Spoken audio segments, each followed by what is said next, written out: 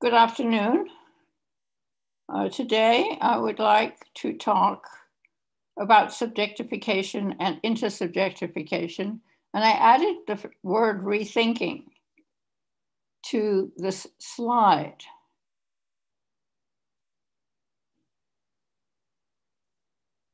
I'm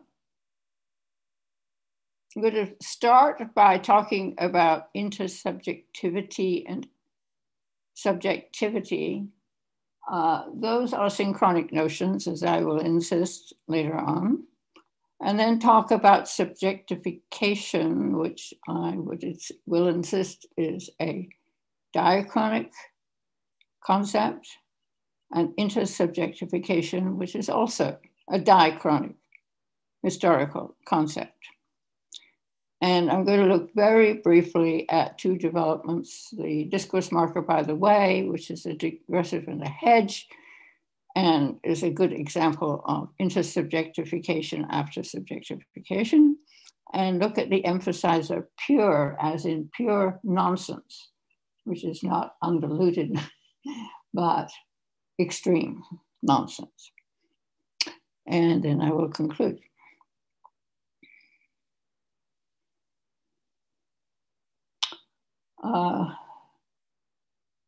When Graham Trousdale and I were working on constructionalization, and the book that ended up as Constructionalization and Constructional Changes, we said almost nothing about the topic of subjectification and intersubjectification.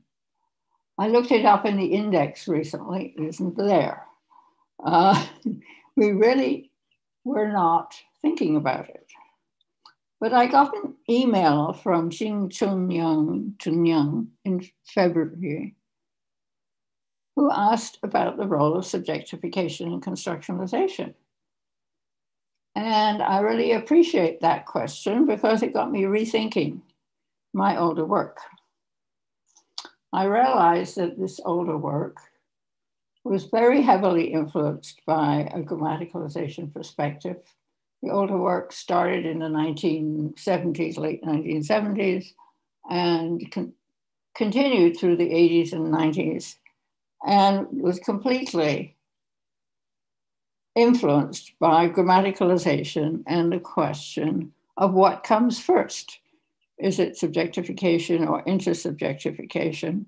I was thinking about it in terms of directionality.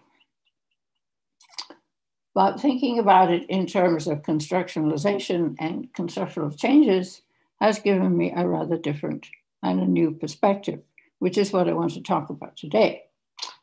The phenomena are, of course, the same.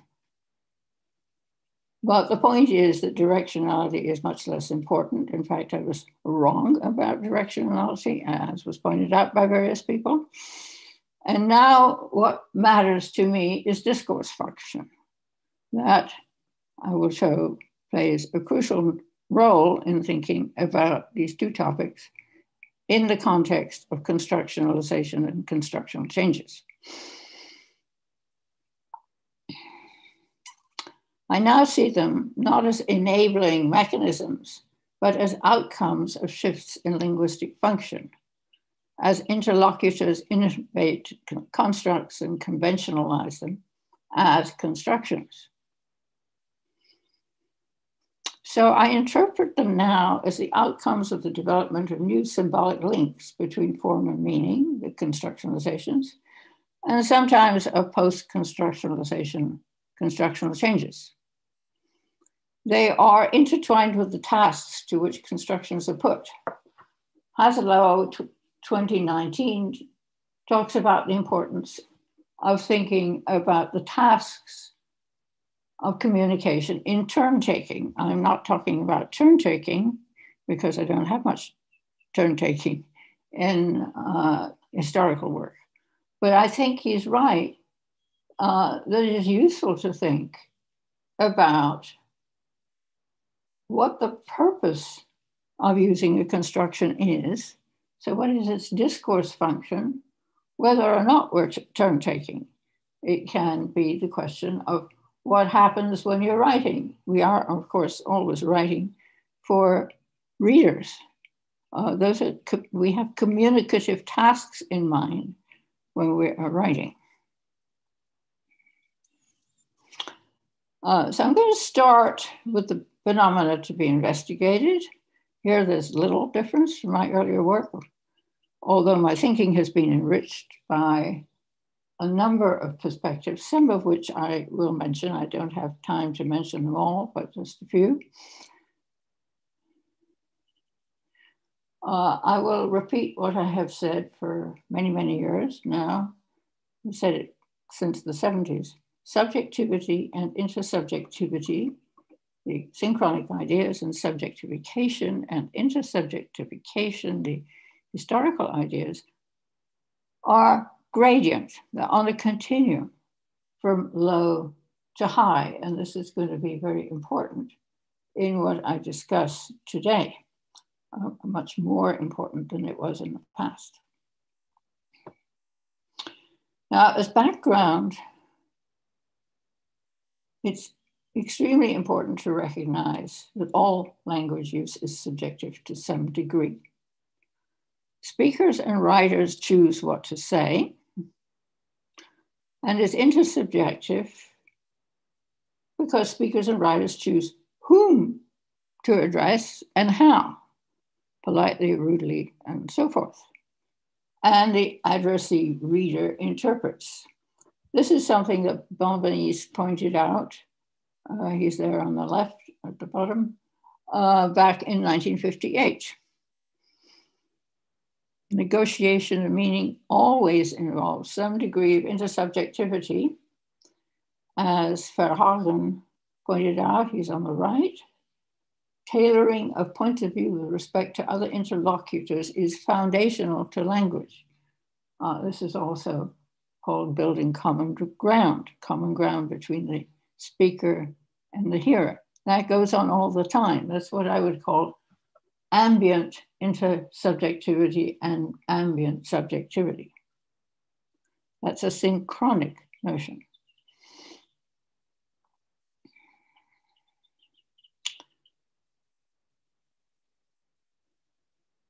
Now, people have been thinking about subjectivity for a long time. In European linguistics, thoughts about subjectivity go back at least to Briand, who wrote a book in 1900 called Subjectivity, Semantics. And that's a picture of him on the left. It also has a very rich history in Japanese, something that unfortunately tends to get forgotten. But Shinzato, who's on the right, points out that the Japanese linguist Minoru Watanabe in the 1950s distinguished subjectivity and intersubjectivity, much as Benveniste did, but a little bit earlier than Benveniste. The point is speaker speaks and addressee interprets. Unfortunately, Watanabe wrote in Japanese, which means that people like me have been unable to read that work, but it has been very important in the Japanese literature. Now, going back to European studies, de Smet on the left and Vesteleta on the right. In 2006, in an article in Cognitive Linguistics, distinguished two main types of subjectivity: pragmatic subjectivity, which is inherent in language and independent of the semantics of a particular expression, and that is what I called ambient intersubjectivity. And then they talk about semantic subjectivity. This, they suggest, is ideational, using Halliday and Hassan's term, which I myself had used back in the late 70s. It's descriptive of content situated in the speaker's subjective belief state and attitude toward the situation. They cite myself and Richard Dash of 2002 on the topic of subjectification, which I will get to very briefly. An example they give from Dutch is leuk, which means pleasant, which is derived from lukewarm. It's, of course, the same word as we have in lukewarm. So the basic idea here is that one can describe objects that are there in the real world and describe ideas in terms of subjectivity. They are talking about synchronic subjectivity. And it can also be interpersonal. The point is different from mine was that semantic subjectivity has an interpersonal as well as an ideational component. For example, causal conjunctions as, since, because, and after all, in their pragmatic uses, not only reflect the speaker's perspective, subjective perspective, on the relationship between discourse segment 1 and discourse segment 2, but they're also interpersonal. They contribute to interaction with the interlocutor. And I agree. Certainly in the 70s, I wasn't seeing that, but I now agree. Continuing now on intersubjectivity rather than subjectivity, which, as Desmet and Frustrator showed, actually is hardly pure subjectivity. It's always somewhat intersubjective. Guesquière in 2014 distinguished 3 types of intersubjectivity. One is attitudinal. It codes the speaker's image of his or her relationship to the addressee and codes the speaker's attention to face needs and the social self of the addressee. Examples are hedges, the so-called TV pronouns tu and vous, in French, the polite thou, you of earlier English, and of many languages. And that's what I thought about when I was thinking about intersubjectivity. And Guesquière pointed out there's also responsive turn-taking devices, question tags, soliciting hearer response, like, isn't it? So if I use a question tag like, it's cold, isn't it? There's a problem with this analysis, isn't there? If I use one of those tags, I'm expecting some kind of response, not necessarily a yes or a no these days, but some kind of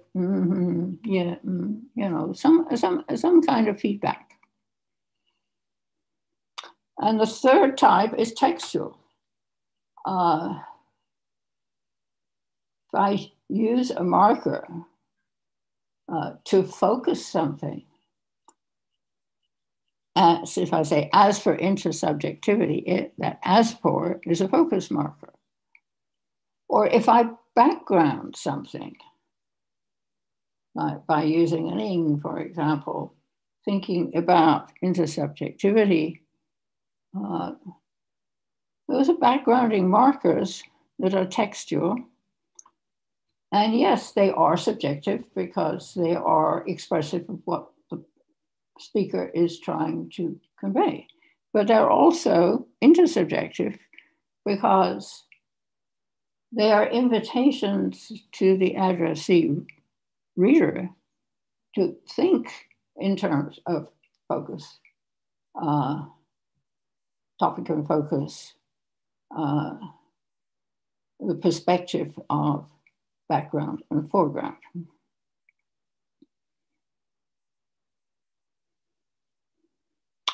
Now to subjectification, the Asian. Two definitions are widely cited. One by Langacker, one by myself. Langacker's there on the left. I think he's been on these slides before. And there's a really good account of the similarities and differences between our points of view by Lopez Causo, who's there on the right. Langacker's concept of subjectification is actually synchronic.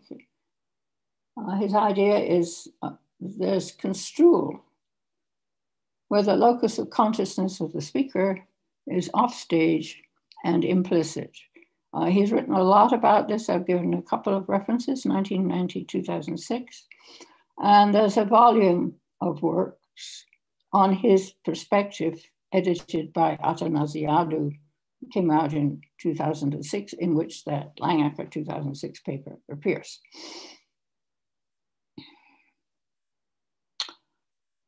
Here is Langacker in 1990 on be going to verb, as in an earthquake is going to destroy that town.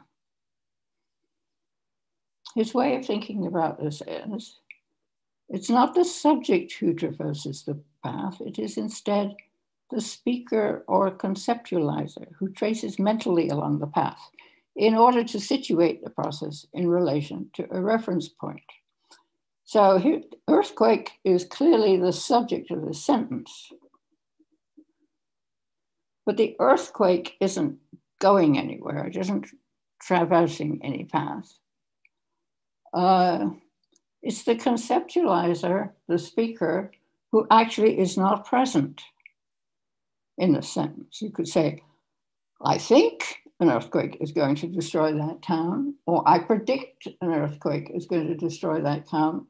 And if I think or I predict were present in the sentence, then the conceptualizer would be on the stage. This is thinking in Langacker's terms. But an earthquake is going to destroy that town has no speaker in it.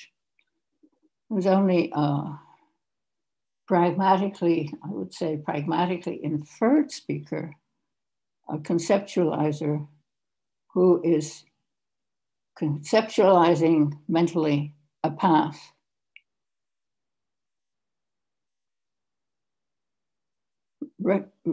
In relation to a reference point, and that reference point is now. This is future oriented.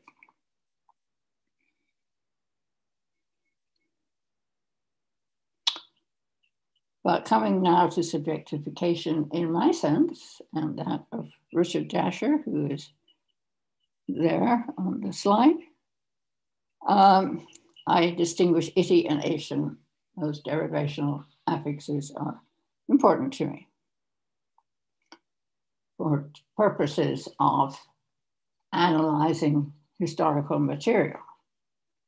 Now, I'm of course aware that since we have a dynamic view of language in general, the line between ity and ation is a little bit fuzzy, but nevertheless, when you look at data in corpora, you can see differences arising.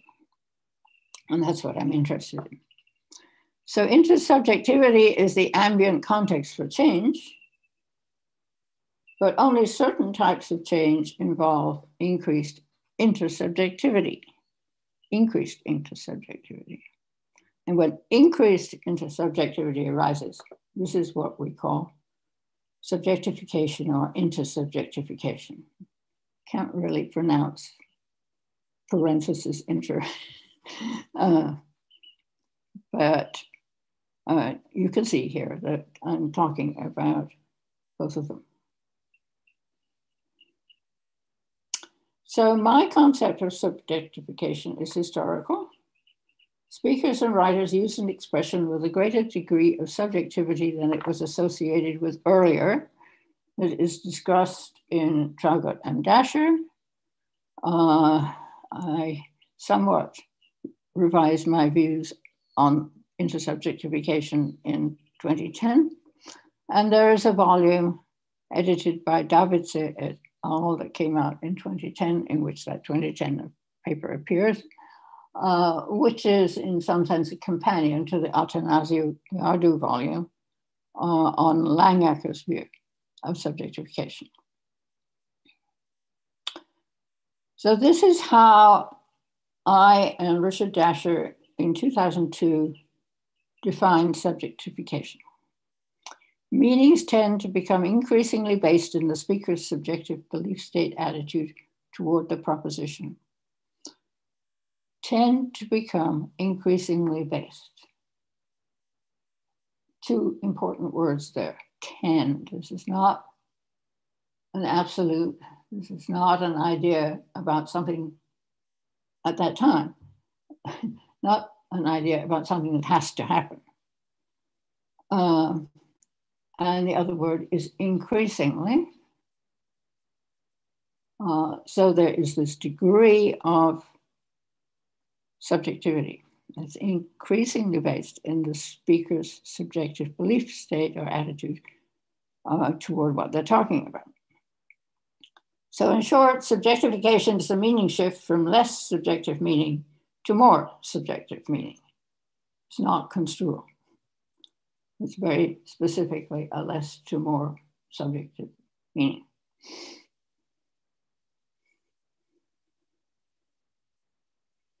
Now, I revised that definition in 2010. Meanings are recruited by the speaker to encode and regulate attitudes and beliefs. Now, regulate attitudes and beliefs has a little bit more about the potential for addressees and readers in it than the older definition. Now, I'm going to address some issues of debate with these definitions. People have pointed out their defects in various ways.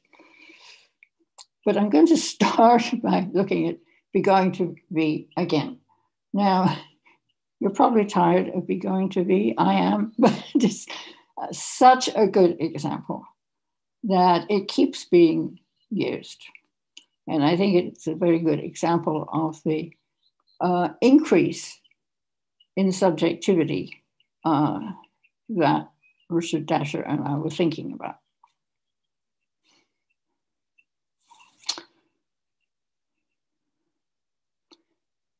Originally, of course, it was a motion construction, motion with a purpose. But when it came to be used as a temporal semi-auxiliary, it indicated relative tense. This happened around 1630. Relative tenses are an earlier and later relationship in time. This is a moderate shift associated with assignment to the auxiliary. It's procedural and grammatical. But it's not very strong subjectification. Here's an example from 1630.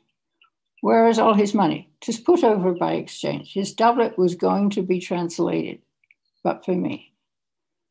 So there was going to be translated there. It was past tense. It is earlier than my action, but for me, except for me. I did something to prevent his doublet from being removed.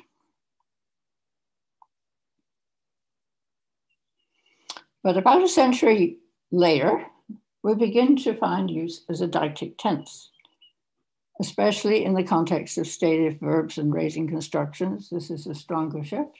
And this is when we begin to find examples like Langacker is interested in. Divers poor authors are at present extremely busy, which looks as if there's going to be another subscription, which looks as if there's nothing in there of a speaker I. It's a nice 1720 example of the sort of thing that Langacker is talking about. Speaker is not present, This is purely future of when the speaker is speaking this, which looks as if there was going to be another subscription. This is a kind of subjunctive. It looks as if there were going to be another subscription.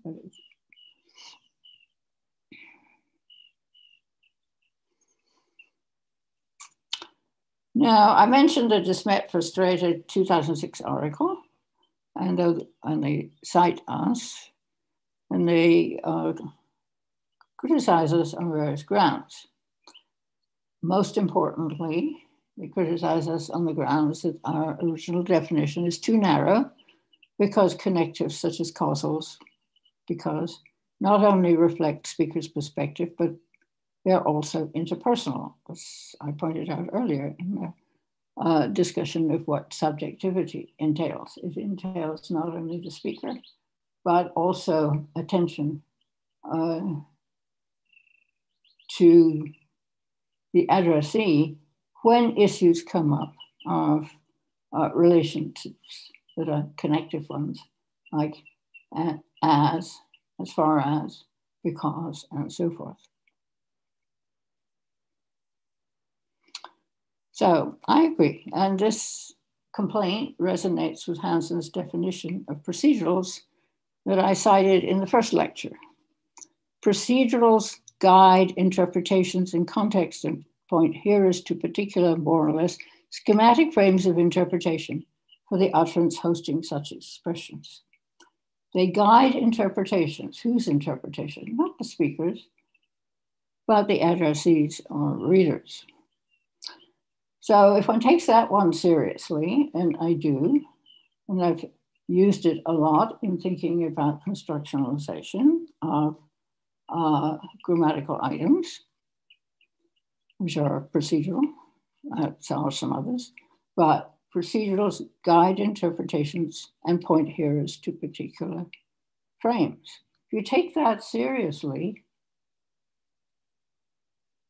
any kind of change, which might have counted as grammaticalization or that counts as grammatical constructionalization,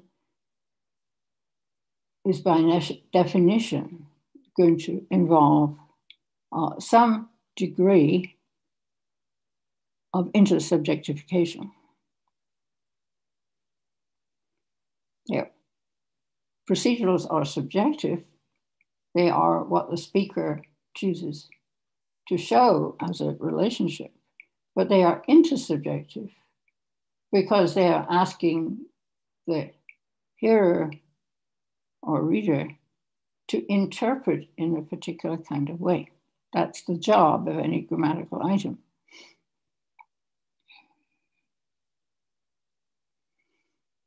That said, I think that the two definitions of subjectification that I cited earlier still hold in general, as they don't explicitly exclude intersubjectification, but I'm going to modify them later to account for the interaction with constructionalization and pragmatics.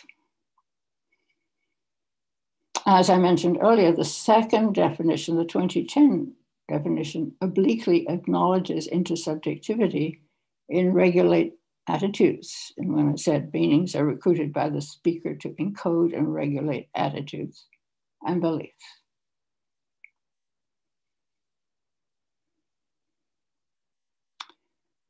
Now that definition, the speaker does something. Overtly states that speakers initiate change. And Hansen, Maibrit, Mosegar, Hansen, who's down at the bottom there, in 2012 challenged that, suggesting that hearers as well as speakers play a role in subjectification. She says that in the process of speaker-hearer dyads, so that speaker-hearer pairs, negotiating meaning, the hearer is interested in the speaker's point of view and is predisposed to reinterpret linguistic items as expressing precisely that point of view. So she is suggesting that it isn't speakers who subjectify, it is addressees and readers who, being interested in the speaker's point of view, reinterpret linguistic items as expressing precisely that point of view. All right.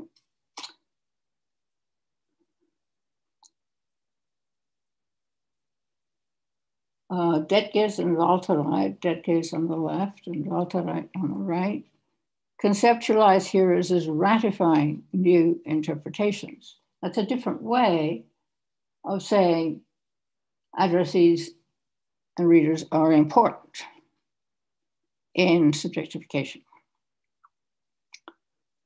I do agree that addressees and readers are important in change. They reinterpret. That's absolutely true. Anything that involves change involves the interaction between the speaker and the hearer. And hearers and readers who reinterpret or interpret differently are crucial in change. However, that interpretations are manifest only when they produce new uses as speakers and writers. Or we could say that their ratifications are manifest only when they produce new uses as speakers and writers.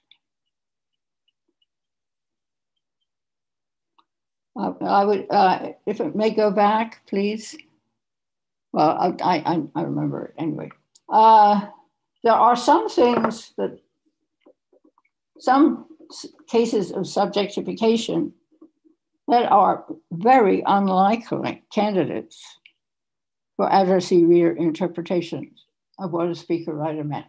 And here I'm thinking of performative use of speech act verbs. I promised to do something. All speech act verbs, I think, originate in reports about various kinds of actions that can be done in speaking. So historically, you will find the promise was used a lot in descriptions of what people did. And then you suddenly begin to find examples of I promise to X. That is a later use than the speech act verb itself. It's the illocutionary speech act verb being used as an action by the speaker. Perhaps you can, in the question comment time, suggest ways in which I promise to X could be a case of an addressee trying to think about the speaker and interpret what the speaker wants to say, and then producing a new use. I find it hard to see how such examples would fit the ratifying analysis, and particularly the Hansen analysis. So it seems to me that if hearers ratify, or if hearers interpret in the way that Hansen says, it's only when they turn around and are speakers that they give evidence of this interpretation. So it has to be speakers and writers who initiate the change.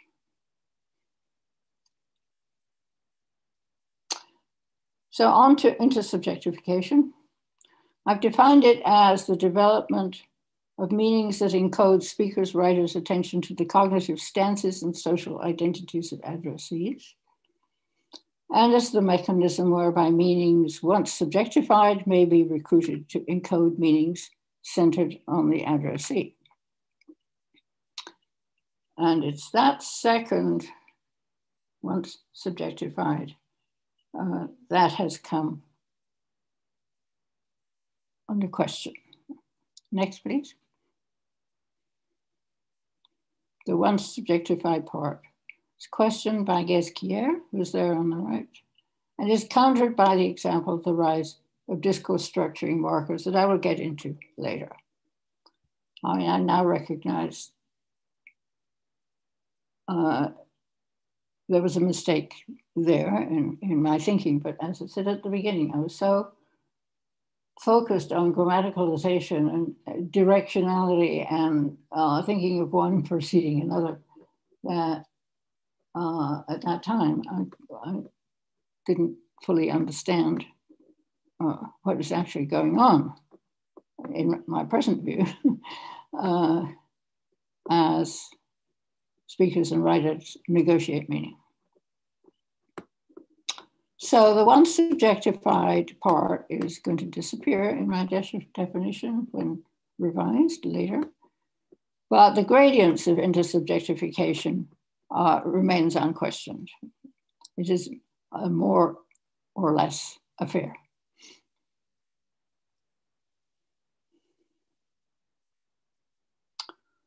One could object, though I haven't seen anybody object, but I have now objected, that both subjectification and intersubjectification pertain to conventionalized pragmatics, as in the meaning of discourse markers like button after all. But because the definitions were created in the context of work on semantic change, the term encode was used. That has to go when one goes beyond thinking about semantic change.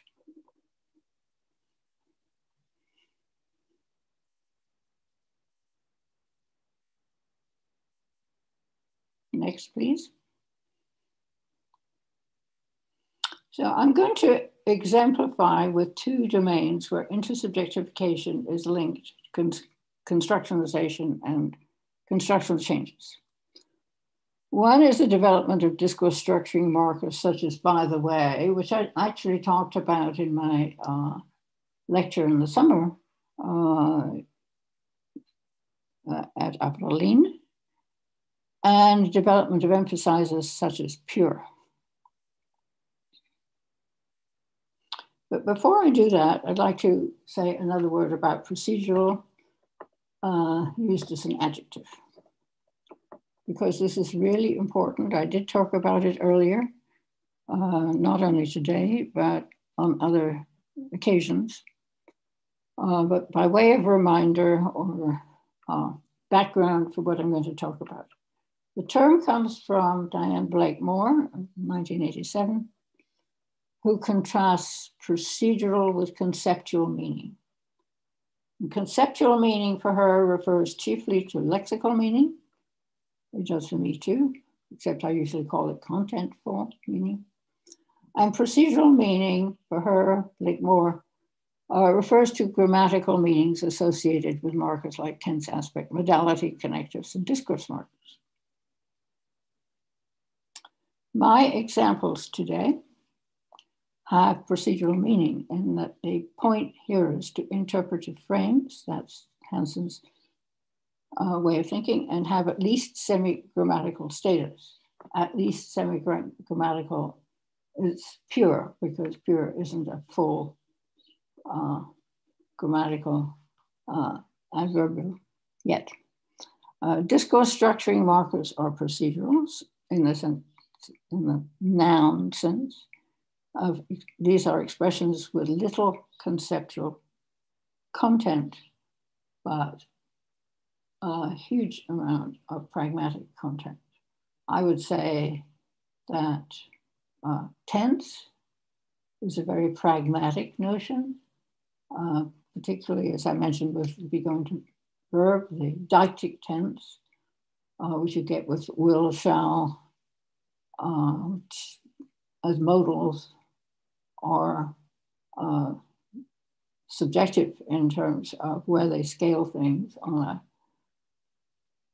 a scale of obligation or of certainty.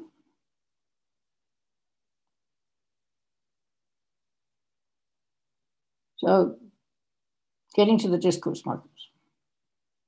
In English, there's a large number of discourse structuring markers, which I abbreviate as DSMs, with metatextual meaning that gives clues to how the connection between discourse segment 1, which I abbreviate as D1, and discourse segment 2, which I abbreviate as D2, is to be understood. You're probably familiar with these from Fraser, 1996, and many other publications. He calls them discourse markers, but his view of discourse markers is that they are connectives, and they are a subset of pragmatic markers, such as Schifrin talked about. The terminology is all over the place here. But let me just say that for me, discourse structuring markers are these connectors that connect discourse segment 1 and discourse segment 2. Many derive from adverbials of space, for example, instead and by the way, or from adverbials of time, like rather or furthermore. A few derive from adverbials of manner. It's not very frequent, but there are some, like incidentally. And a few, even fewer, derive from pronominal use of adjective phrases like all same and all in all. All the same is a pronominal, all the same things, and all in, as in all things. Those are pronominal uses of adjective phrases.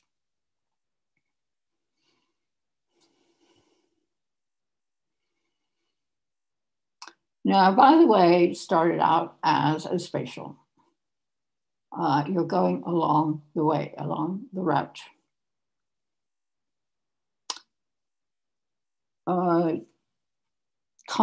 Typical syntactic context for the change from a circumstance adverbial of spatial direction is topicalized use. And another discourse context constraint is that talk is going on while there is motion along the path. And for, which is from Shakespeare, illustrates both of those framing contexts for change. Tell me how far 'tis thither. And by the way, tell me how Wales was made so happy as to inherit such a haven. So tell me how far something is to another place. And they talk about going there. And by the way, along the way, this is a circumstance adverbial. And by the way, tell me how Wales was made so happy. So as we go en route, tell me something. Now those two contexts appear over and over again. Topicalization, I would say, is a syntactic context. It puts, by the way, the adverbial circumstance adverb at the beginning of the clause. But it is, of course, also discursive because it puts it at the beginning and in that sense makes it particularly important. And then there's also talk, which is only a discourse context.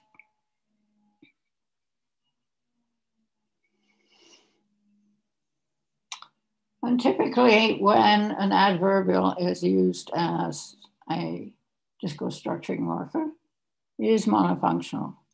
It means just one thing. And over time, it may come to mean many things and become what I call a discourse marker. So that first step, use of an adverbial as a discourse structuring marker is a constructionalization. What you have is a circumstance adverb, which is syntactically an adverb, and normally occurs anywhere in the clause, but most particularly at the end of the clause. Being used at the beginning of the clause as a connective with a connective meaning. So that is a constructionalization. It's got a new form, which is the position, and it has a new meaning, which is the connective meaning. It involves some subjectification and some intersubjectification by default, as discourse structuring markers signal how the speaker writer conceptualizes the relationship between D1 and D2 and wants the addressee reader to understand that relationship. That is the point that several people have made about the relationship between subjectification and intersubjectification. They really go hand in hand in the case of procedurals. And if it occurs, as it did have with, by the way, later use as a discourse marker is a post-constructionalization, constructional change. I am restricting the word discourse marker to multifunctional discourse structuring markers. The terminology doesn't really matter. The point is that it's multifunctional. So to give an example of these changes in the use of by the way, we begin to find uses of by the way, meaning in passing in the text at the beginning of the 17th century. And at this point, it's monofunctional. All it means is, as an aside, at this point in the text. So, which city is now dwindled to nothing? City was a city in Wales. Reader, by the way, I observe that cities surnamed the Great come to little at last. Well, in 5, the writer is signaling that this D2, I observe that cities surnamed the Great come to little at last, involves a topic shift. It's going from a particular city to a generalization. And makes out as if it's an aside, makes out as if it's not a great relevance, makes out that it's a digression, when it's, in fact, it's not. It's the main point. There's something always as if a digression, as if this is an aside, as if this is unimportant in the development of by the way.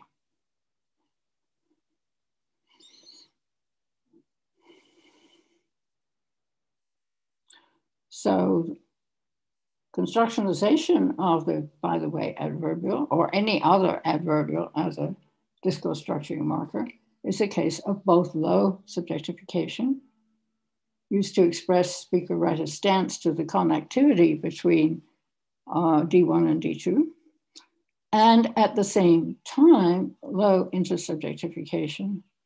Speakers, writers cue the addressee and reader as to how to interpret this connectivity.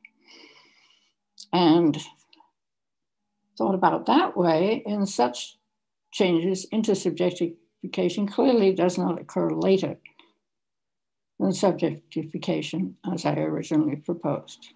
So I agree with Gesquier on that point.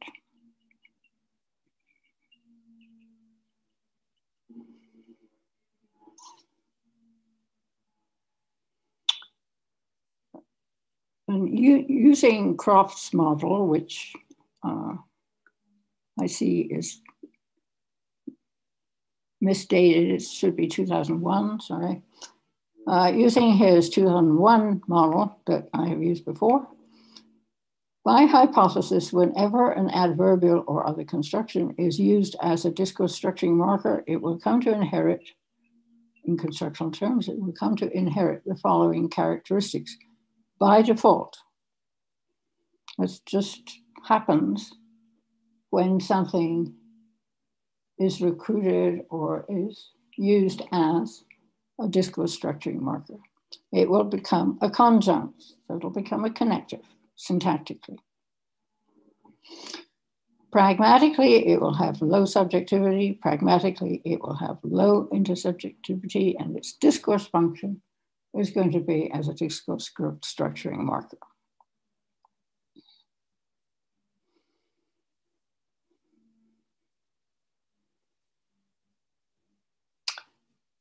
Now, as I mentioned, subjectification can be increased. I gave the example of be going to verb. So intersubjectification can also increase. And by the way, came to be intersubjectified in the 19th century. It was used as a hedge to appear to attenuate the force of D2. And this is a constructional change. Example 6 is one of my favorite examples of by the way. It comes from a play by Shaw in 1897. And Richard says, "So I hear you're married, pastor, and that your wife has a most ungodly allowance of good looks." No effort here to attenuate or hedge. But then there's a long discussion of the propriety of saying this as she is present. And you can go on to all the same, pastor, I respect you more than I did before. By the way, did I hear or did I not that our late lamented Uncle Peter, though unmarried, was a father? Well, please remember, this is 1897. And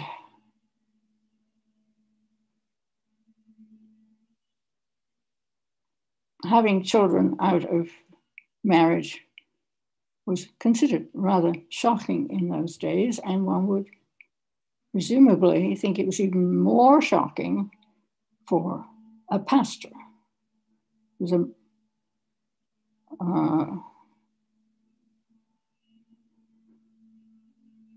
who serves in the church. And what I find so interesting about this one is that all the same, that is a discourse marker, and this is a contrastive, and immediately you know, as a speaker of English, immediately you know that is countering something that precedes. And what precedes was all this discussion about the propriety of saying in front of the pastor's wife how good she looked. And then he goes on to say, I'm sorry, may I have the example back? Thank you. All the same, pastor, I respect you more than I did before. I respect you more than I did before raises all kinds of pragmatic problems. And then we get by the way, which up to this time, for the most part, had been used just as, well, it's an aside, and it's not very important. But it's used here to introduce something that is very important, and as I said at the time, quite shocking. And it's prevarication all over the place here. By the way, did I hear or did I not that? So what we have here is an example of further intersubjectification, because, by the way, it's always intersubjective in some sense. But here it is being used in a very fake way to attenuate the force of what is clearly a kind of accusation. Did I hear or did I not that our lamented uncle was a father? So this is increased intersubjectification of something that is already slightly intersubjective.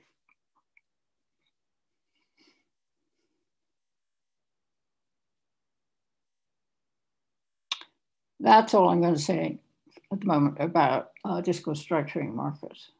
There are many, many more examples that one could use, all the same as a very interesting one, but I won't do that. I want to give an example of emphasize the use of adjectives.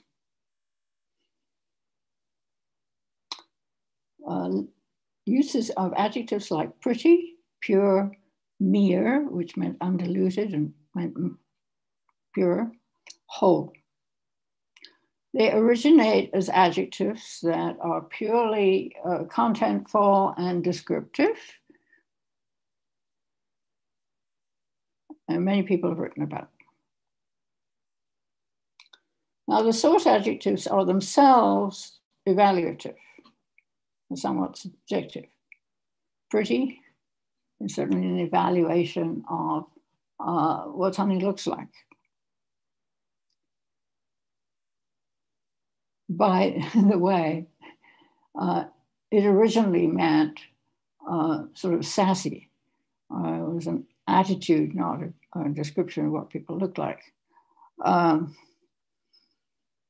So pure, that's an evaluation. Mere, meaning undiluted, is definitely an evaluation. And so is whole, to say that something is complete. But they become more subjective, I would say, and so would Van der Winkel and Davidson in 2008. They become more subjective when they are used to scale their complement. And in fact, they don't mean exactly the same thing anymore.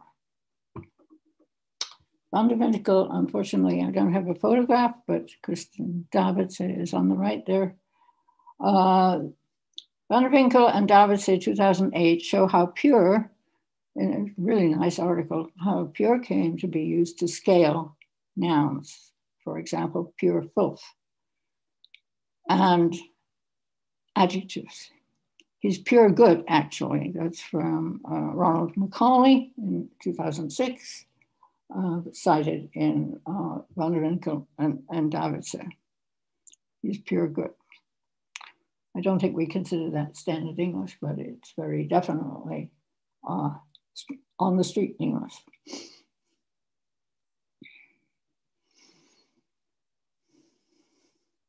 Now, Van der Winkel and Davidson proposed two paths for the development of descriptive pure. I don't really see that we need two paths. I think they think about two paths because they are dated slightly differently, but it seems to me that these are basically the same sort of change. Anyway, around the 14th century, we start getting pure, which means morally untainted, being used as an emphasizer with a head of more and more different nouns. This is host class expansion. He grew pale with pure annoyance. Well, pure as morally untainted doesn't go with annoyance, obviously. What it's doing there is not being used in the untainted morally sense, but is being used in the unmixed and extreme end of scale sense. The other path they talk about is modifier head, as in pure white marble, where pure white is not untainted morally, but is unmixed white marble that has no marks of other colors in it. And it becomes in the modifier head construction, it becomes an emphasizer. He's shone all over with pure civic pride. Pure civic pride is extremely, obviously civic in his pride. It's attested from the 13th century on, but it was infrequent until the 1850s.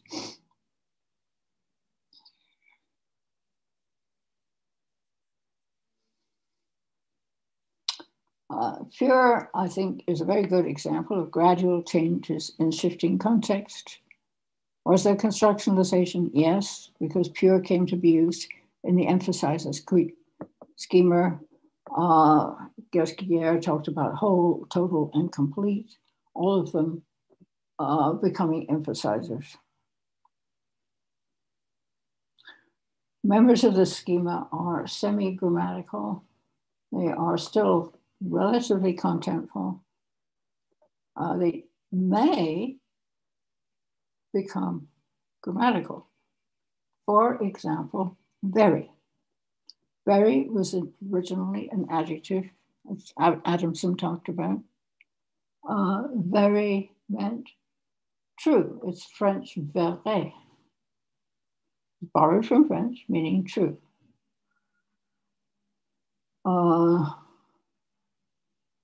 Chaucer talks about a very parfait, gentle knight, a well-known quotation, because that's an ambiguous one. He was a true, perfect, gentle knight, or was he a very gentle, perfect knight? That's a nice so-called bridging context where you get ambiguity, enabling ambiguities. And Adamson talks about that. Adamson 2000 was on a previous slide. Her article should be in the references. It's a very interesting article focusing on very. A lot of people seem to be surprised, but very was originally an adjective and it meant true. And then it became an emphasizer, truly something, particularly in a modifier construction. And finally, it became what I think anybody nowadays would consider to be a true adverb.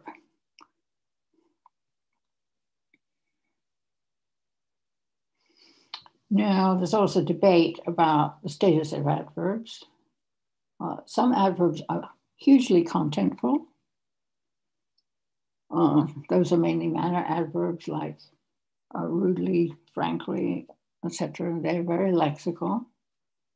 But then there's a set that scale their complements, like very truly in the emphasizer sense.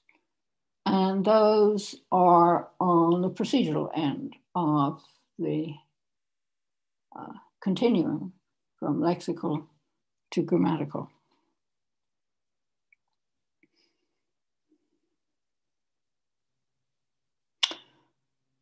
So back to van der Notte and Davidse, they show that the changes are modulations in context of expanding host class nouns. So we go from things that can be undiluted in a very literal sense to very abstract things like annoyance. Emphasizer uses of manifest subjectification.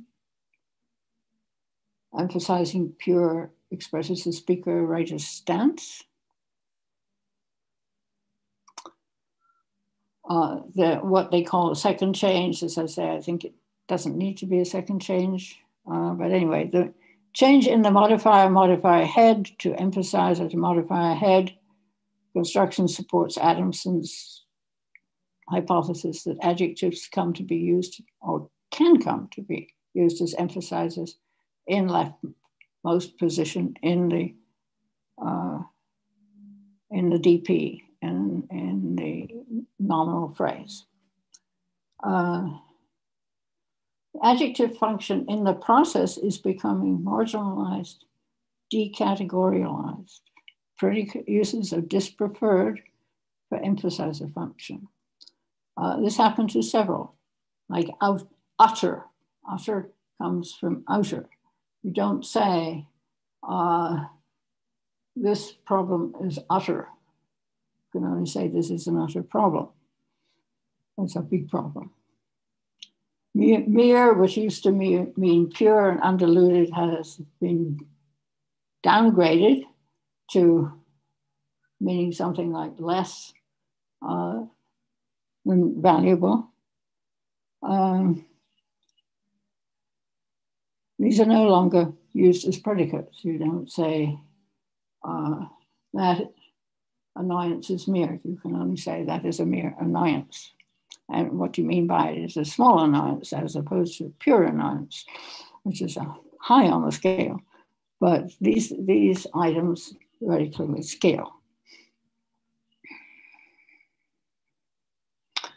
And I'm going to show a figure in the next slide that shows the structure of the prenominal string, the expanded DP, in present-day English. And maybe if I have, this is upcoming. There's going to be an arrow under the box that shows the historical trajectory of adjectives like pure, mere, and whole from a descriptive modifier to a strengthening, emphasizing modifier. And as I mentioned, semi-adjective refers to the class of adjectives that do not function as predicates. And mod is short for modifier. Here's the figure. Now that top box, determination, emphasizer, description, head, is a DP in modern English. Things that are determiners are things like the and some and a whole lot of quantifiers. Modifiers are emphasizers, or can be modifier, which would both be descriptions, but we're talking about pure here and whole. So what we get after the determiner is an emphasizer. We can get an emphasizer and then a description. Now, historically, what happened was you got determination, modifier, description. But historically, what we have is that descriptive modifiers can be used as emphasizers. And this is basically described in Geskier and it's described in Adamson, to get a shift of descriptive modifiers to strengthening modifiers. So you get pure and whole, followed by descriptive modifiers like unearthly, civic, and new. So the pure unearthly ecstasy, this is an example. The pure civic pride, or just pure civic pride without a determiner, and a whole new thing. That is from Geskier's work. I hope it's clear. It's very hard with these slides that are successive slides, but anyway, the point is that you're getting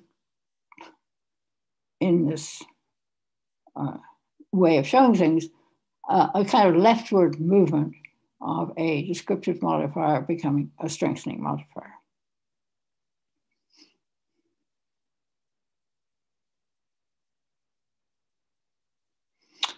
And when an adjective is used as a member of the emphasizer modifier schema, by hypothesis, it comes to inherit the characteristics of that schema, as will appear shortly in figure 3, because it is already evaluative and somewhat subjective when used as a regular modifier, pure, whole, as I mentioned. Those are subjective evaluative adjectives to start with. It comes to be used more subjectively when it is used as an emphasizer modifier and is subjectified. At the same time, there's a low degree of intersubjectification as this emphasizer modifier schema index is scaling for the addressee reader.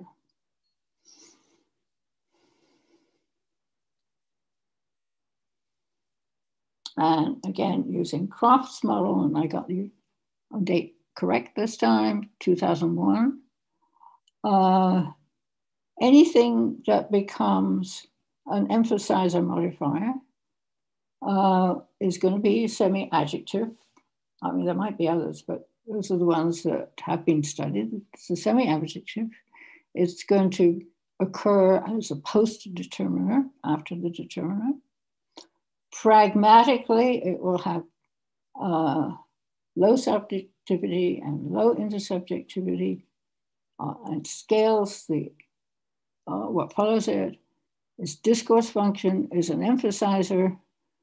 But of course, if you start out with something that is already subjective, it's going to get to be more subjective. If you start out with something that is already intersubjective, it will be more intersubjective simply because it is used as an emphasizer modifier.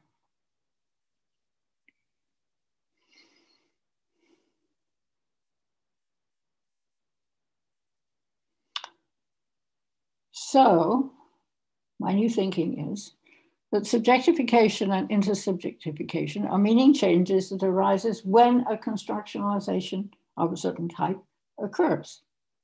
It's a default change consistent with a schema to which an extant construction is recruited.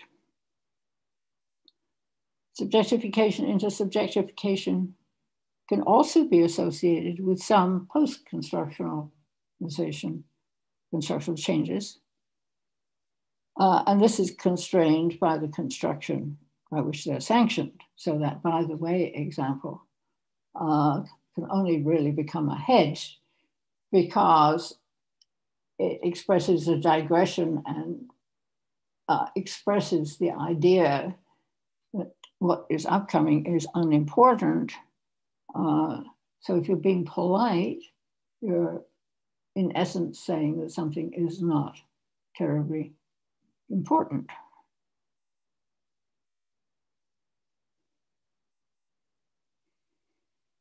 I'm sorry, I hadn't, can you go back, please? Thank you. Several papers in Bremps et al. 2014 suggest, and especially the paper by Narog and Gesquier et al., when we consider modal or text marking developments, at least a low level of both subjectification and intersubjectification are usually involved. So I would say that anytime something becomes a modal, just like anytime something becomes one of these emphasizer modifiers, there will be at least some degree of both subjectification and intersubjectification because they have become procedurals. So, as a generalization here, by hypothesis, speaker-writer has addressee-reader in mind when using any expression as a procedural.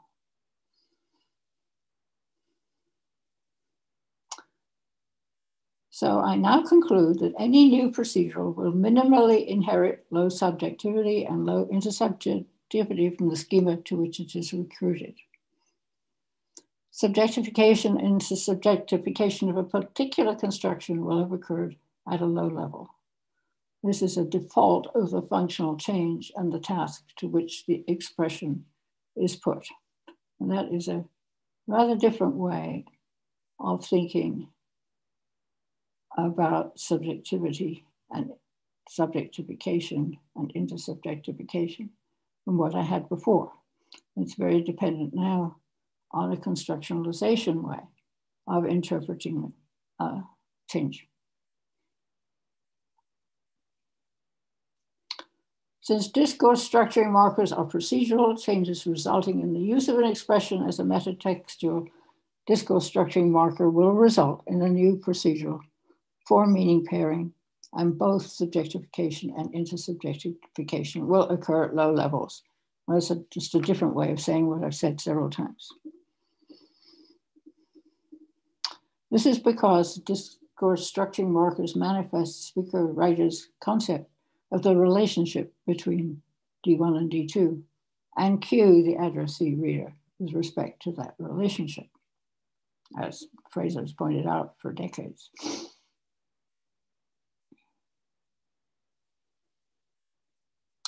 And when we've got adjectives like pure that are already evaluative in their descriptive uses, they acquire greater subjectivity when they're used in the emphasizer modifier schema, and also low intersubjectivity. The addressee reader is invited to construe a scale.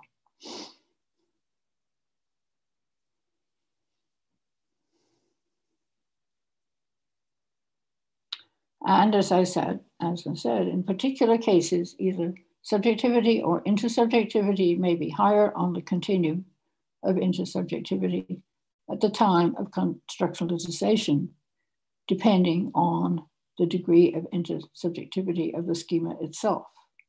So epistemic pragmatic markers like probably, which derives from provable and likely, and emphasizes like pure will be higher on the subjective than the intersubjective continuum. But social pragmatic markers like please from if you please will be higher on the intersubjective than the subjective continuum.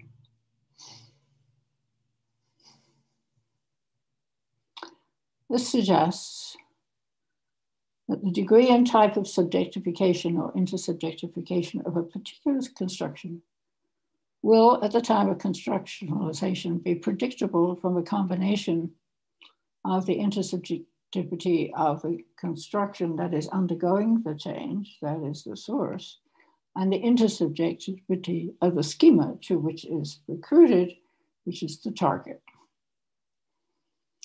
And later constructional changes are not predictable, but are likely to result in increased subjectivity or increased intersubjectivity.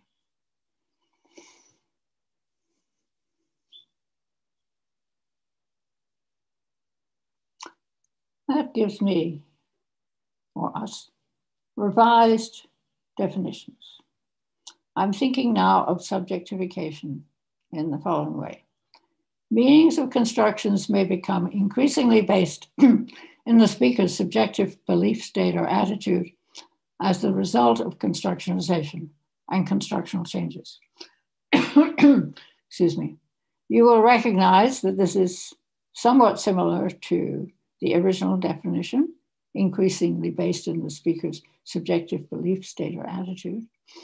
But now, what's different about it is that it's the result of constructionalization.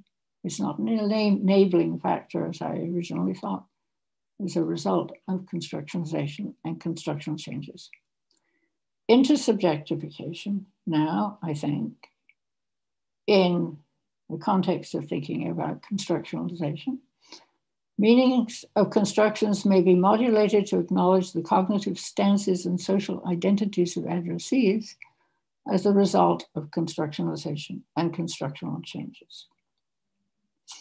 So my whole rethinking of this is a result of the process of constructionalization and constructional changes.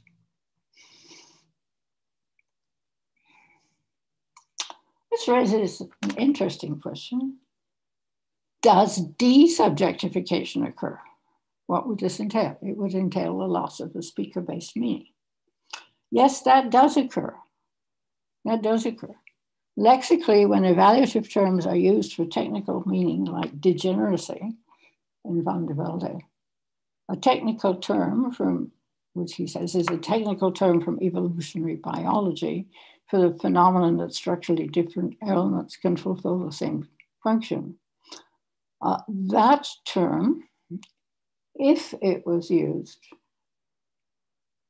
as a technical term derived from common use of the language, that term has definitely been desubjectified. And I think in many cases when you have terminology that is professional terminology, whether it's in the sciences or in linguistics or in any other field, there is the potential that something will come to be used less subjectively than the everyday use of the term.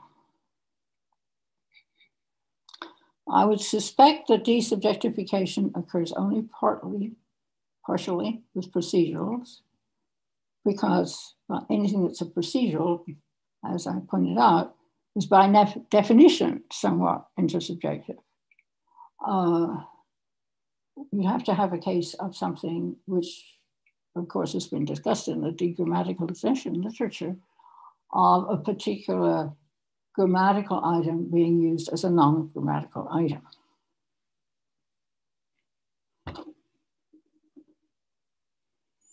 Now, progressive ing is an interesting possible case here, or has been claimed to be a case of desubjectification. Now, Susan Wright, now known as Susan Fitzmaurice, in 1995 wrote about the progressive ing as an instrument for registering a speaker's experiential interpretation of an event or situation. An example is, I'm combing and curling and kissing this lock all day and dreaming on it at night. Ing, ing, ing, ing is all an experiential interpretation. This, she argues, and others have argued, is the general use of ing in the 17th and 18th century. In her book on degrammaticalization, Norde, 2009, discusses Kranek's 2008 finding that the subjective experiential force of the progressive became neutralized as the progressive came to be increasingly entrenched in the tense aspect system. Now, that could be argued to be a case of desubjectification because it's not used anymore in an experiential sense, if Kranek is right. However, there is still some degree of subjectivity. We use ing for backgrounding that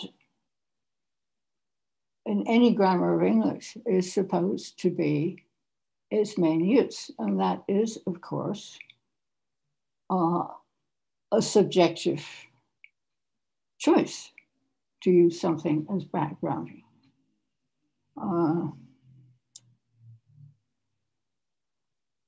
The sun was shining when we did X and Y. Well, if I use that expression, the sun was shining with ing, I have selected for you as the addressee to use the sun was shining as the background to the event. I could have said the sun shone and we did this and that and the other. But if I said sun shone, I'm not backgrounding it. I'm just giving you information about the context for the event. So ing still has a subjective meaning. It's not the same subjective meaning. It's not the experiential meaning of the 17th and 18th centuries, but it is still subjective. I would argue that a form of procedural could become non-subjective only if it were to be used as a non-evaluative lexical item. And whether or not that happens remains, I think, to be investigated. Norda doesn't explore that possibility because she's talking about morphology and bound morphemes. But it is a future research topic.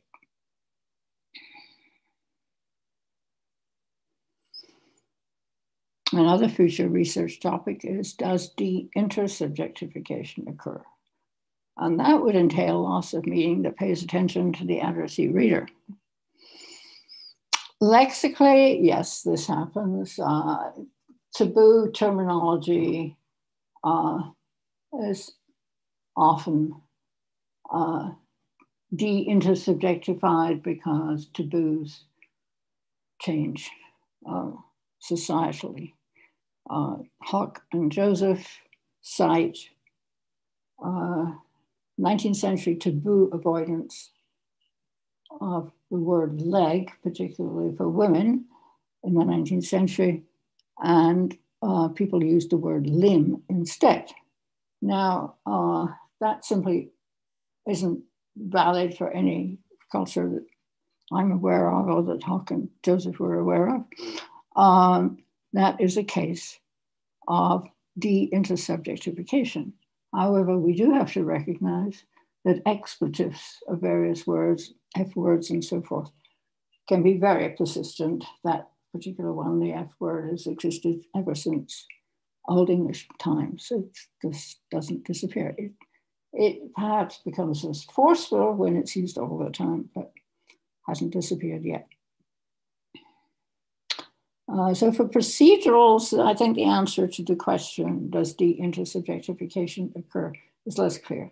Speakers would have to cease to use them as procedurals. So I leave you with a research question where there's evidence for procedural desubjectification and de-intersubjectification. So let me conclude. This is the last of the 6 lectures. I'd just like to summarize what I hope were the main points. And over the last 6 lectures, I've discussed aspects of diachronic construction grammar. I began by contextualizing construction grammar of the Goldberg type in cognitive linguistics at large and detailing assumptions underlying usage-based grammars. And then I went on to contextualize diachronic construction grammar in usage-based perspective on change. I presented the revised characterizations of constructionalization and constructional changes, and I think maybe it's worthwhile at this point to repeat those revised characterizations. Constructionalization is the establishment of a new symbolic association of form or meaning which has been replicated across a network of language users. As I pointed out, that definition is an awful lot shorter than the first one, but there are 2 very new things in it. One is the establishment of a new association. Establishment takes time, is conventionalization, and replicated across a network of language users. That is very important as part of the conventionalization.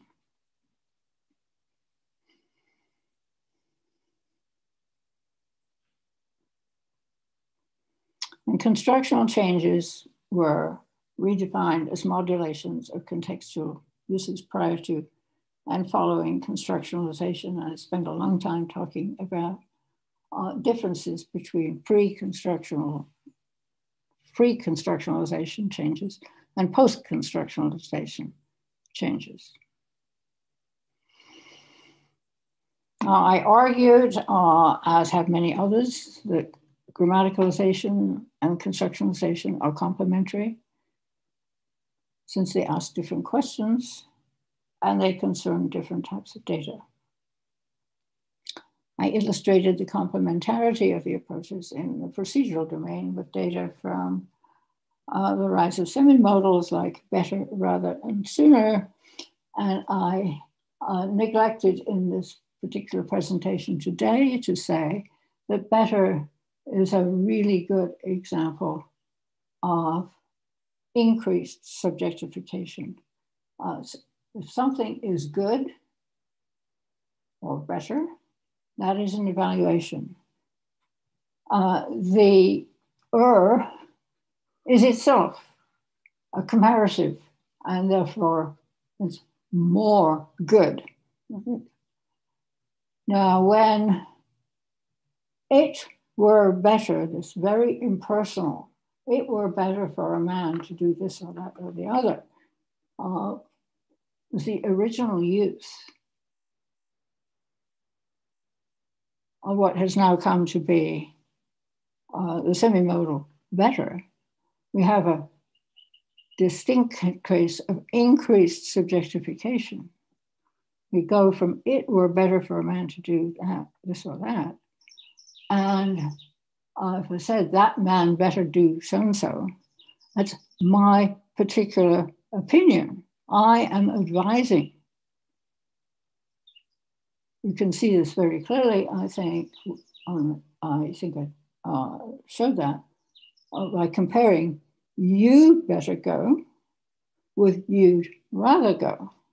You'd better go as I, speaker, am advising you to go.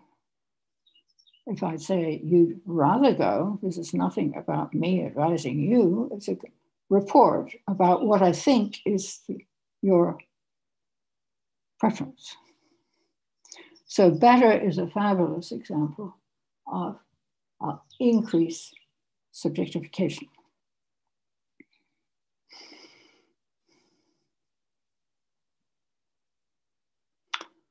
So back to just a summary of what I have done over the last 6 talks.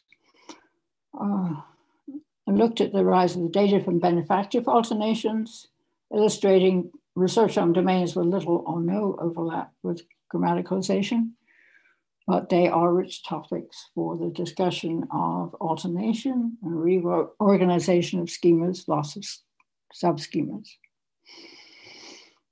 Today, clearly, I discussed intersubjectification, how it is intertwined with constructionalization, and hypothesized that from a constructionist perspective, type and degree of intersubjectification is predictable from the discourse function of the schema to which a particular expression is recruited. And I hope you will join me in thinking about these issues further. So at this point, I'd like to thank you all for your attention, for your questions, comments, challenges, and invite more of those. But before I end, I would particularly like to thank Professor Oliveira for organizing this particular set of lectures and many others. I think what you all at Aberlin has been doing is absolutely unique, worldwide probably, in supporting linguistics at this rather difficult time when we can't get together. And I really appreciate the opportunity of having been part of your wonderful enterprise. So let's take a moment to start thinking about questions. Questions, comments, challenges on anything, but particularly today's topic would be much appreciated.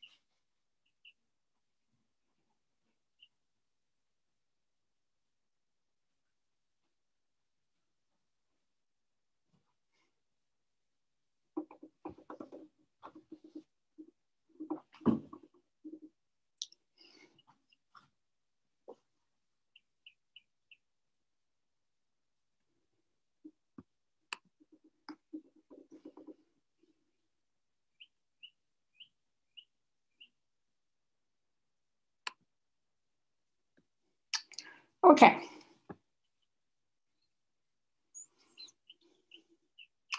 Can we say that subjectification, intersubjectification are the consequences of metaphorization motivated by metonymization?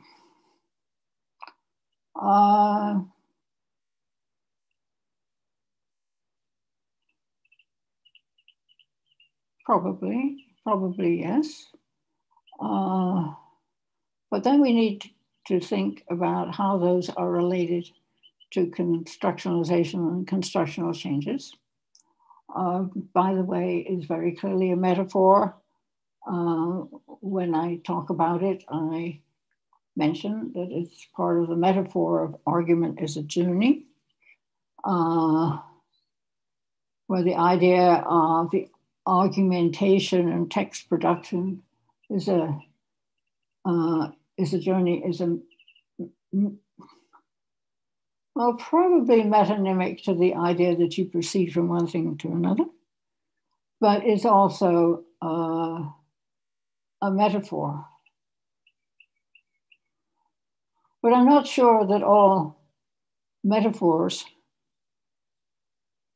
are in any terribly interesting way cases of intersubjectification. I'd have to think about that.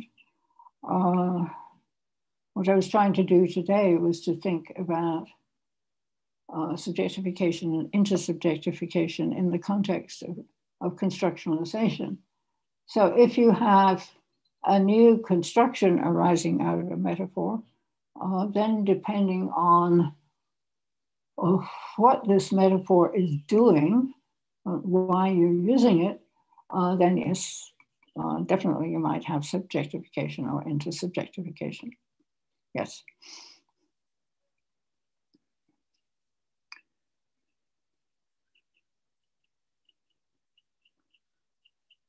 Okay, once grammatical constructionalization has occurred, with the conventionalization of the pair, the form, meaning, function, to what extent is intersubjectification still important?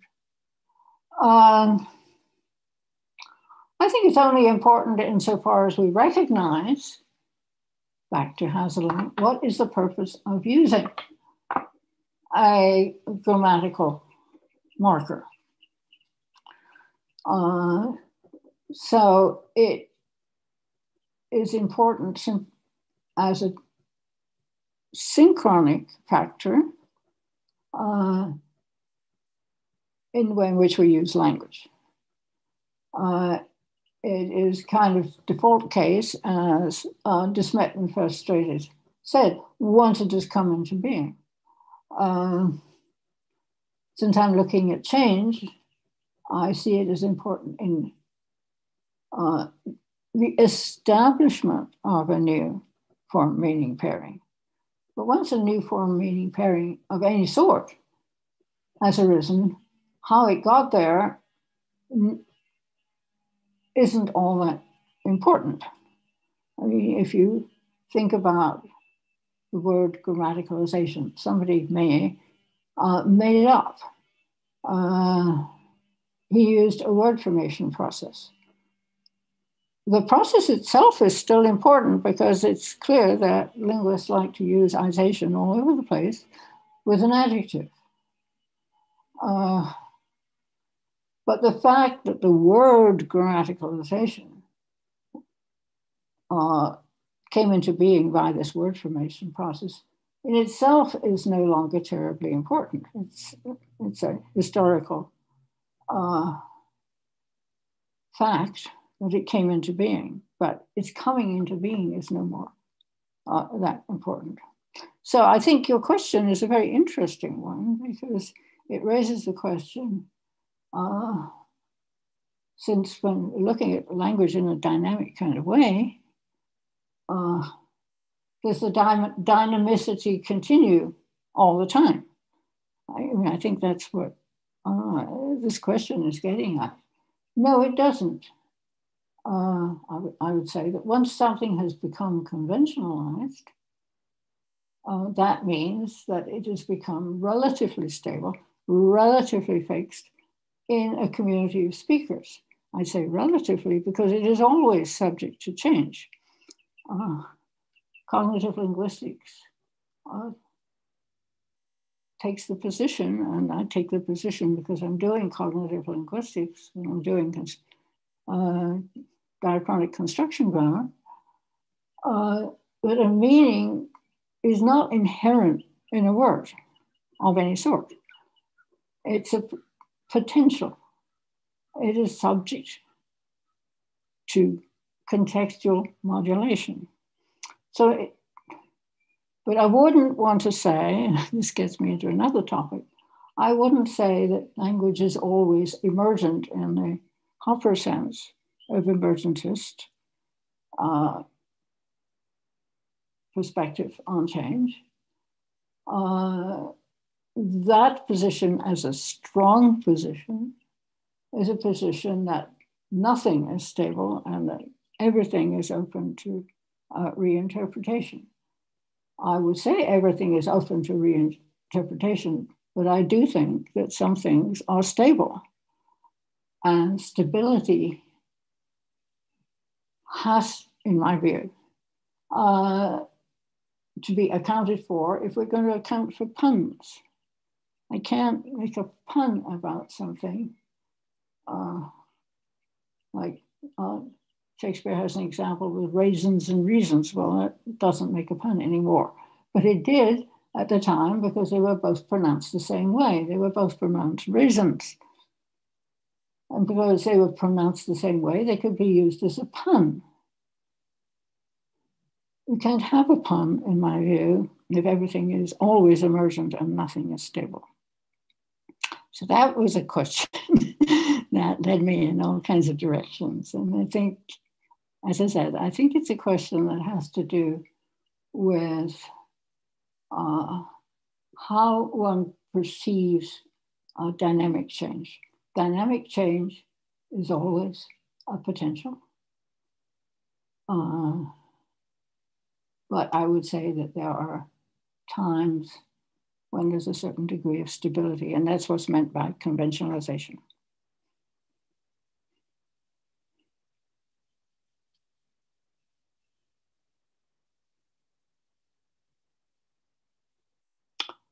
Tell us about why Mark of intersubjective addresses participation in dialogue.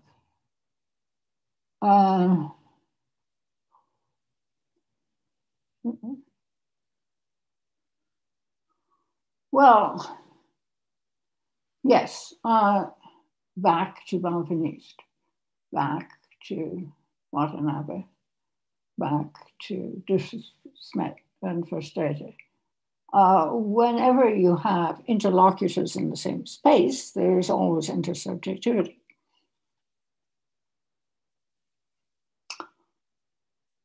Whether the speakers in that space choose to mark that intersubjectivity is a different question. If I address you, since I don't have your name, I cannot address you in person, but I can say, dear asker of the question, then I am addressing you and I am drawing attention to the fact that I'm aware of your presence. If I know your name, Vanya Sambrana, I can say, dear or not use dear, I can say, Vanya Sambrana, I appreciate your question. I am then marking my awareness of our intersubjectivity, that you were there, and other people too, you were there in the immediate context of our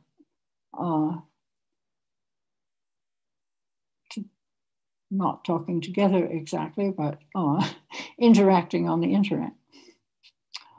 If I choose to use a tu or a vous in a language that uses those distinctions, which I know Portuguese does, I am marking a relationship. This is well known in the history of English, where you had thou and you. And very famously, at the end of Hamlet, Shakespeare has Hamlet address the king, Claudius, as thou damned Dane. Thou damned Dane is an insult to a king. He should be addressed as you. That was a very deliberate act attributed to Hamlet by Shakespeare. Because in any TV language, to use the T form, the vowel form, to a superior is an insult. So that would be marking our intersubjectivity, I would say. So I make a distinction. This is actually the distinction that de Smet and Verstraeten made. There is the subjectivity. They were talking about subjectivity rather than intersubjectivity, but I would say, like they say, there is the ambient default subjectivity and intersubjectivity of simply being in a dialogue. But that is different from linguistically marking that intersubjectivity. And what I was talking about was that you can mark that intersubjectivity in different ways over time. That's conventionalized.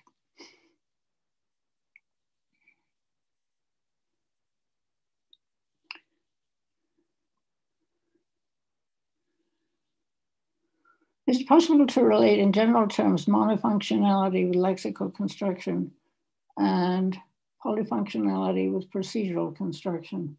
Well, the way I presented it, yes, because I was saying that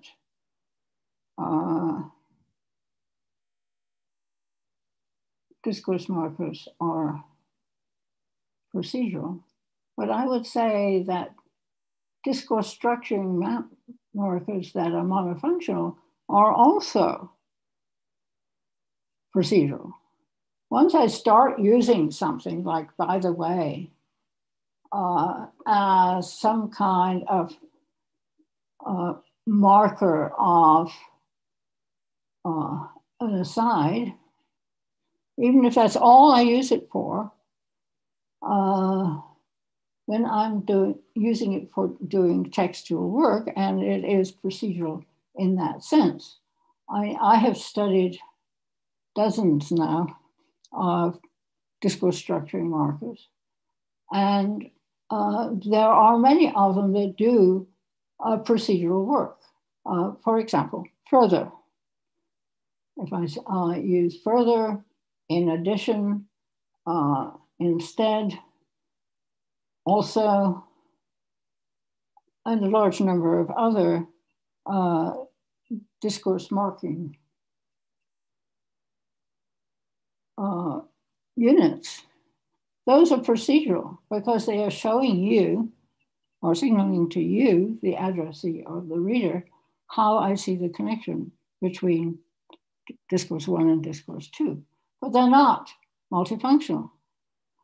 So I would say that the answer to the question is negative, but I will also say that those semi-adjectival, pure, and so forth are semi-procedural in the sense that they are partially lexical, they are partially procedural. And in the same way, the insteads, the all the sames, the alsos, the furthers, and all those kinds of discourse structuring markers are semi-procedural in that they are closer to the lexical end of the continuum from lexical to purely procedural. But they're not purely one or purely the other.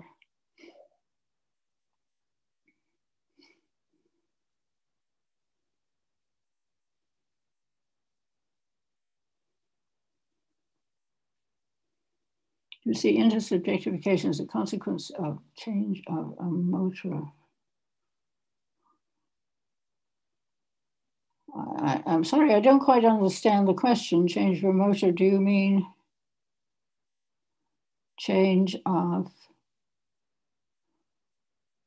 no, I'm sorry, can you paraphrase that one? It's change of a motor is what's not clear to me. Are you talking about necessary change, predetermined change? Are you, well, if you could elaborate on that question, I would appreciate it.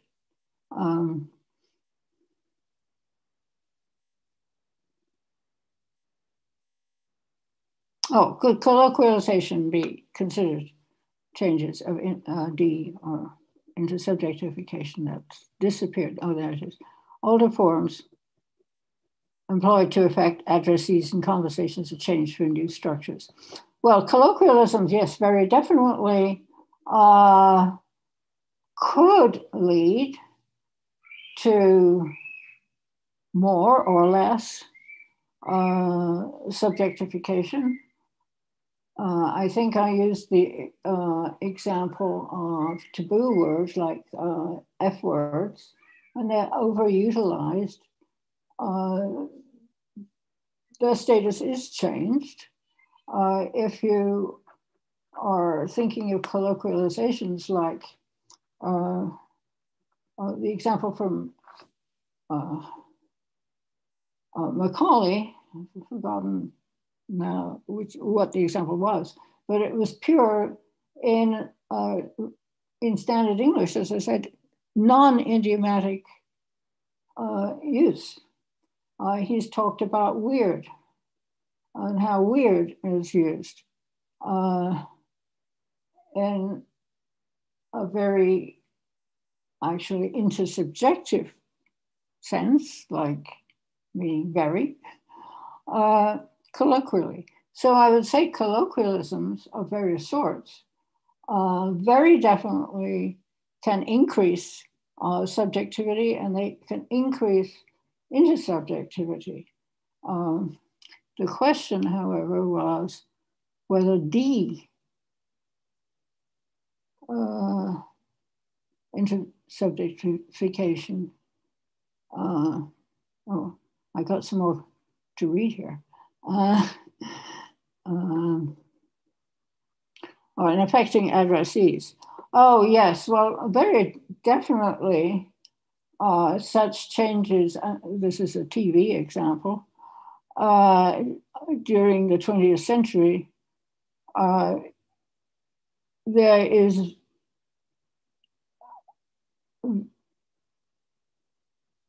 very definitely a case of de-intersubjectification if, in fact, I should have thought of this for English, if, in fact, you lose the contrast, if you lose the contrast between the T and the V, yes, then you have lost a degree of intersubjectivity. That's an excellent example. Yes. Is it the result of colloquialization? Yes, surely it is, in that case, result of colloquialization. It's also a result of cultural change, rejection of distinctions between social classes and age and so forth.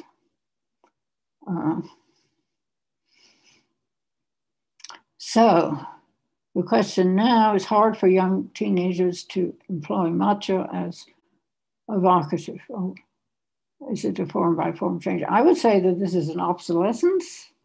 It's an obsolescence that is probably culturally motivated. But if you cease to have a member of a set of markers that might be an addressee marker, yes, you have definitely decreased the options available for distinguishing that particular relationship. So, yes, colloquialization Usually that is a cultural kind of change. And yes, definitely, and it's an excellent example of intersubjectification, that when you lose a particular contrast. Thank you for it. It's a good example.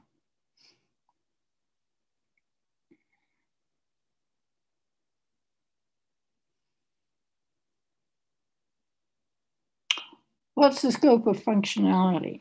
What levels of functionalities do you systematically have in mind? Another good question. All these questions are fabulous. I really appreciate them. What do I mean by functionality? I mean here simply that there are a number of different pragmatic uses. When I distinguish mono or multifunctionality, Deborah Schifrin, in her book on discourse markers, pointed out that and is very multifunctional in the sense you can use it for all kinds of things, not just in addition.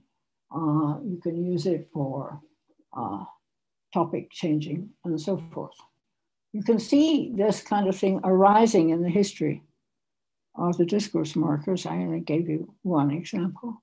You can see how something comes to be used in more and more contexts. This is a host class expansion where the host is actually the discourse segment, the kind of discourse segments with which things are used changes.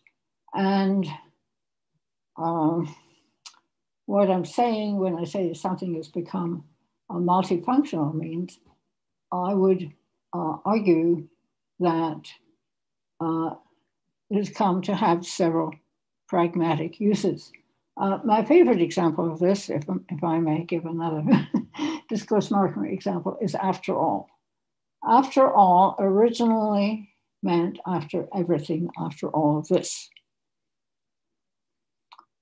Not surprising, because we still say that in modern English, after all of this. It started to be used as a discourse marker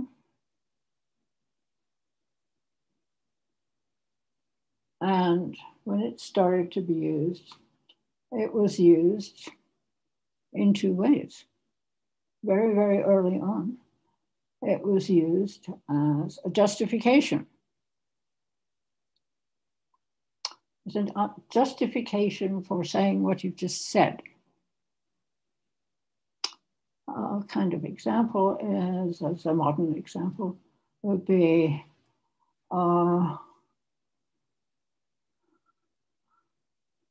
I appreciate your questions. After all, they get me thinking. That is my reason for saying that I appreciate these questions. If I put it at the end, it means something else, or it used to mean something else. It means a concession. So if I say they got married after all,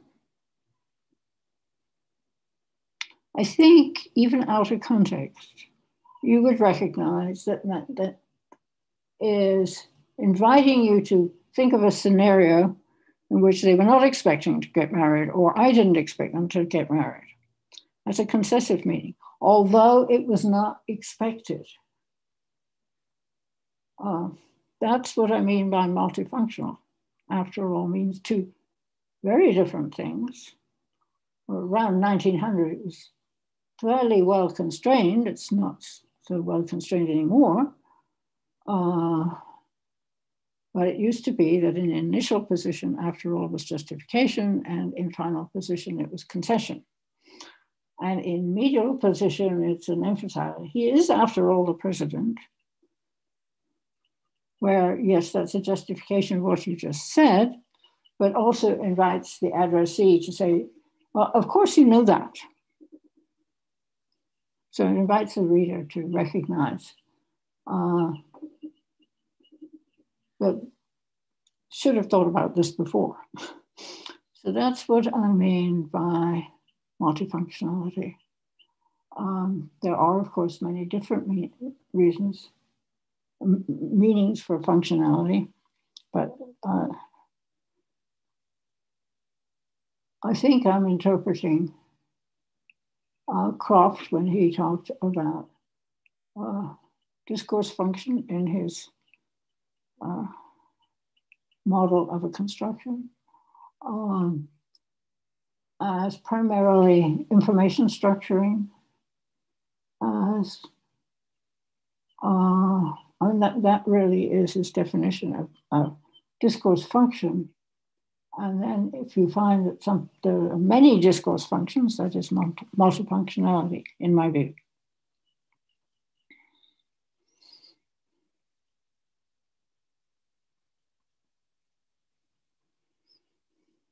May panel studies or trend studies in sociolinguistics contribute? Yes, absolutely.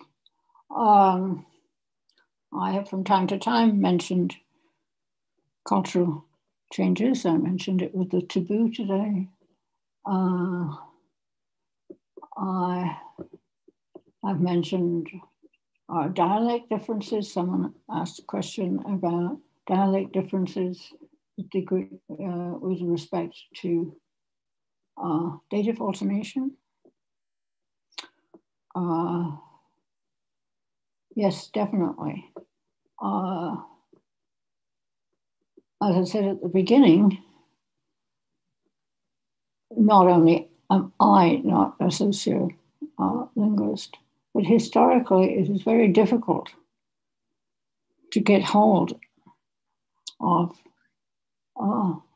sociolinguistic information, who the speaker was, who they were speaking to, where they were speaking. We don't, for the most part, have speech. What we have is a number of texts. Before printing, they are texts that people thought worthy of transcribing. The Bible, historical reports, homilies, sermons. And that's partly a function of the medium you had. Nowadays, we have texting on a cell phone, which has changed things quite dramatically. At the end of the 15th century, 1476, Caxton brought printing to England from Germany, and printing made what I would call common ordinary texts much more likely to be circulated.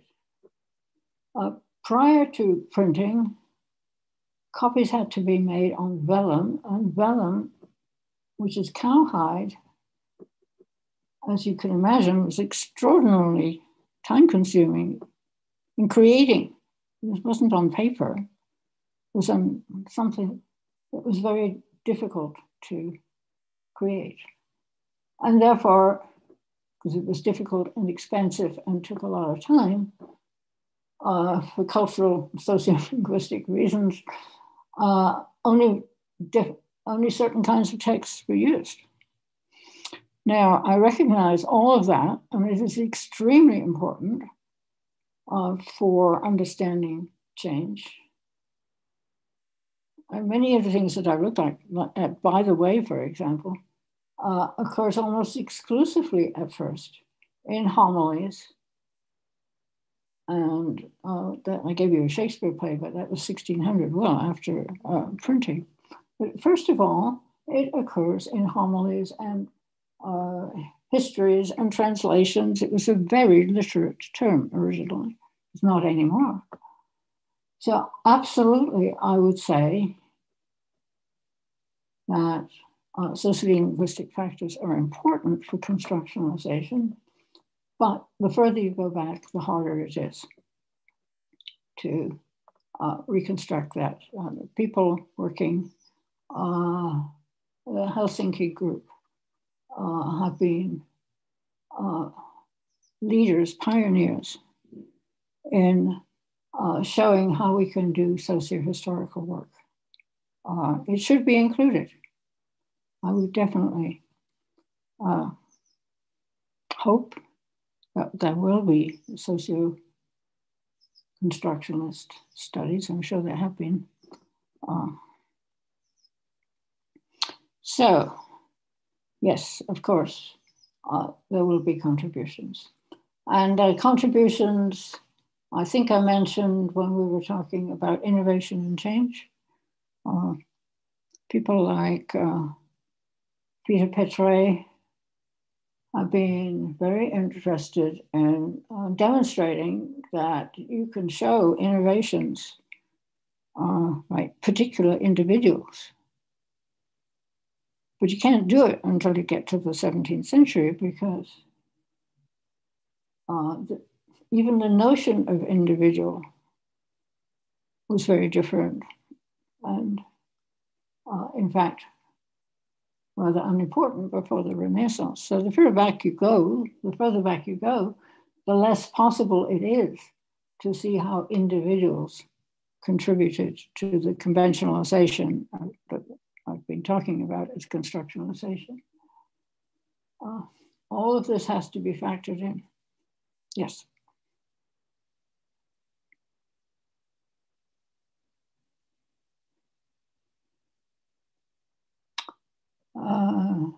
With historical data, to what extent do you think possible to exploit dialogicity? Historical data, it is hard, but we do have a model for doing it with Culpeper and Couture in 2010, wrote a book about how to mine various dialogic texts, not just drama, but also letters and other kinds, and trials, other kinds of interactional texts from the mainly 16th and 17th centuries. Going back further, it is hard. In Old English, we have only one acknowledged dialogic text. It is by Alfred. It was a teaching text, teaching grammar to lay people. Mostly grammar was taught in Latin, but he did an Old English version of a kind of question and answer kind of pedagogy. So the further back you go, the harder it is to find good dialogic material. But yes, one should exploit dialogicity. And actually, when I have several times cited Haslow and other people who have worked out a great deal that has to do with tone taking.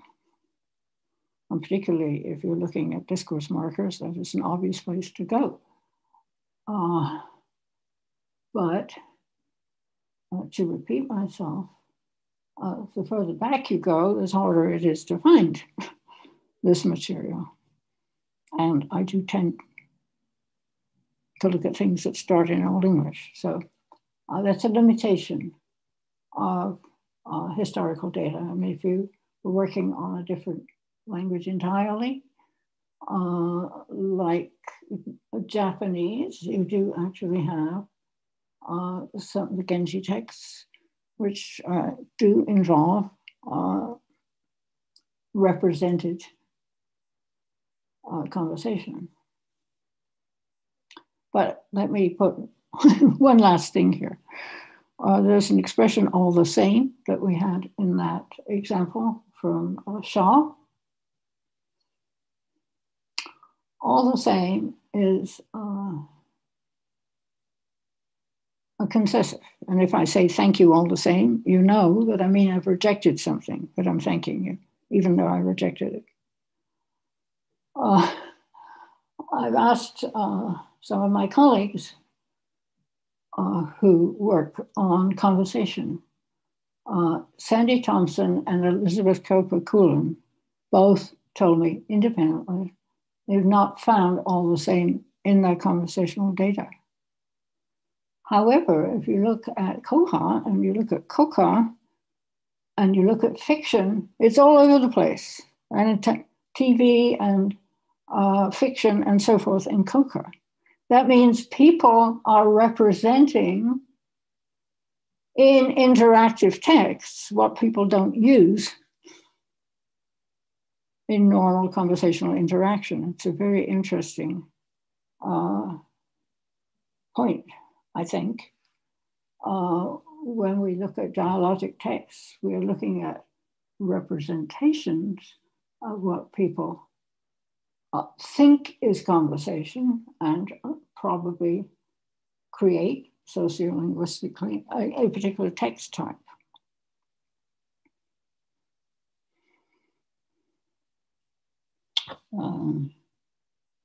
Do you see intersubjectification as a consequence of change? Oh, yeah, that's the old. Speakers are. Oh, that was the question I asked for explanation of. Thank you.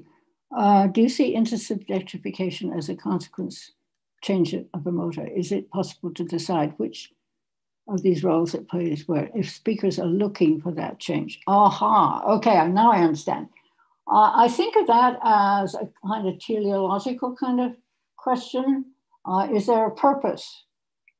Yes, I'm quite sure some people intend. In fact, the grammaticalization literature that talks about people wanting to be expressive, which Christian Lehmann talked about. And later, I think it was, I may be wrong here, but Huspermoth said they not only want to be expressive, but they want particularly to be noticed and they're exaggerating. That kind of point of view is true to a certain extent, but it's probably a certain degree of unconsciousness about it. Teenagers do want to be different in some kind of way. Teenagers have been shown to be drivers of change. Yes. Are they looking for it consciously? It depends what one means by looking for it. Are they looking for it consciously? Do they want to change the language? I'm sure that Keller said in his book on the invisible hand, some people do seek to change, and we know that there have been efforts to change the language. It's often called PC, it's being politically correct. Those are intentional changes. Sometimes they stick, sometimes they don't stick. But I think linguists on the whole prefer to say that teenagers and other people, maybe they want to be noticed. Maybe they're happy if the expression that they have used is picked up by other people, but they are not really intending to change the language. They are maybe intending to make a particular expression common. So my tendency has always been to say it's difficult to talk about teleology, and I would certainly say if you look at historical texts, evidence for intention is very far and rare, far in between various kinds of texts. Now, at the lexical level, yes, we do have intentions. We make up terms. We deliberately change the meaning of a term. Harassment was one in the 1960s here. There are deliberate lexical changes. I'm not so sure that there are deliberate procedural changes.